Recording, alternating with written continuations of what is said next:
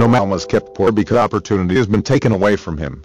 Because other people have monopolized the wealth and have put a fence around it, he may be shut off from engaging in business in certain lines.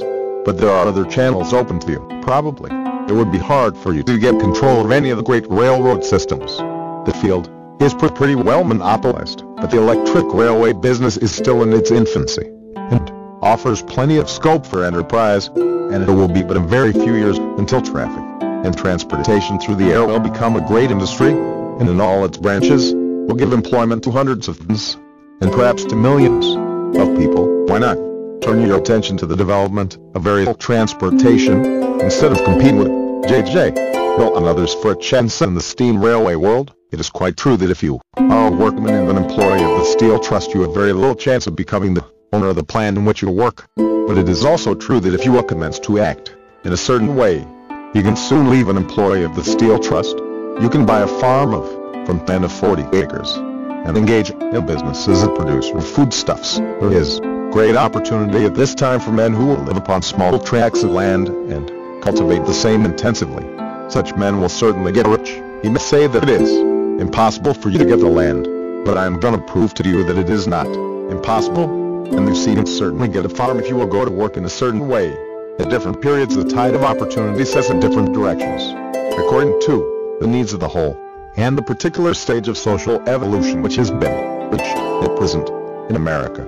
It is setting toward agriculture and the allied industries and professions. Today, opportunity is open before the factory worker is fine. It is open before the businessman who supplies the farmer more than before the one who supplies the factory worker, and before the professional man who waits upon the farm more than before the one who serves the working class. There is abundance of opportunity for the man who will go with the time, instead of trying to swim against it. So the factory workers, either as individuals or as a class, are not deprived of opportunity. The workers are not being kept down by their masters. They are not being ground by the trusts and combinations of capital as a class. They are what they are because they do not do things in a certain way.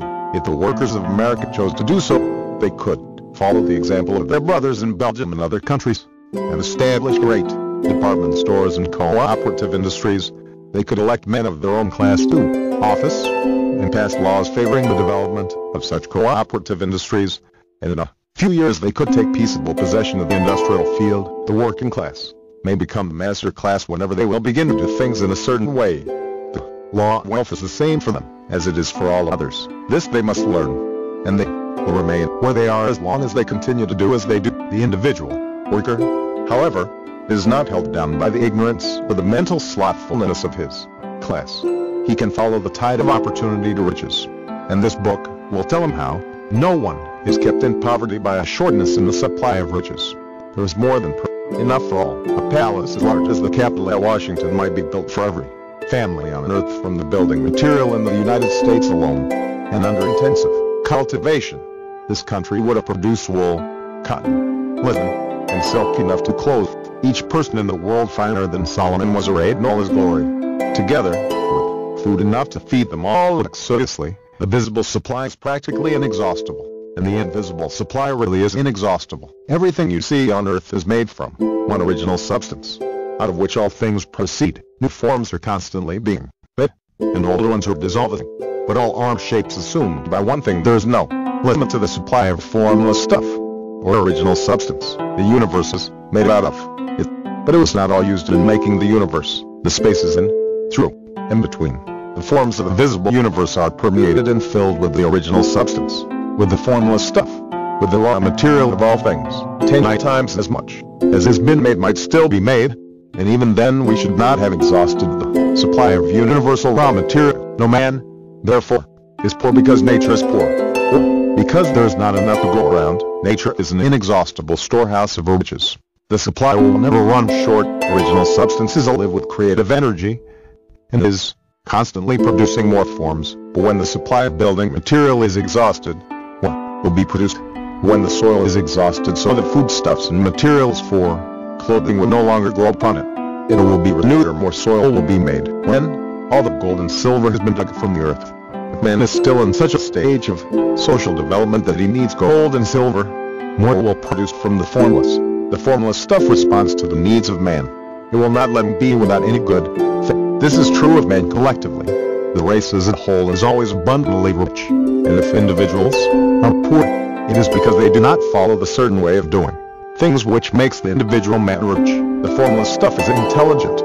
It is stuff which thinks. It is alive, and is always impelled toward more life. It is the natural and inherent impulse of life to seek to live more.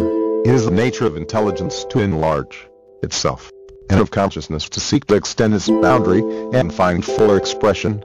The universe of forms has been made by formless living substance, throwing itself into form in order to express itself more fully. The universe is a great living presence, always moving inherently toward more life and fuller functioning. Nature is formed for the advancement of life.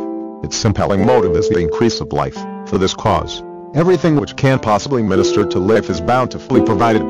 There can be no lack unless God is to contradict himself and nullify his own works. You are not kept poor by lack in the supply of riches. It is a fact which I shall demonstrate a little farther on, that even the resources and formless supply are at the command of the man or woman, or act and think in a certain way.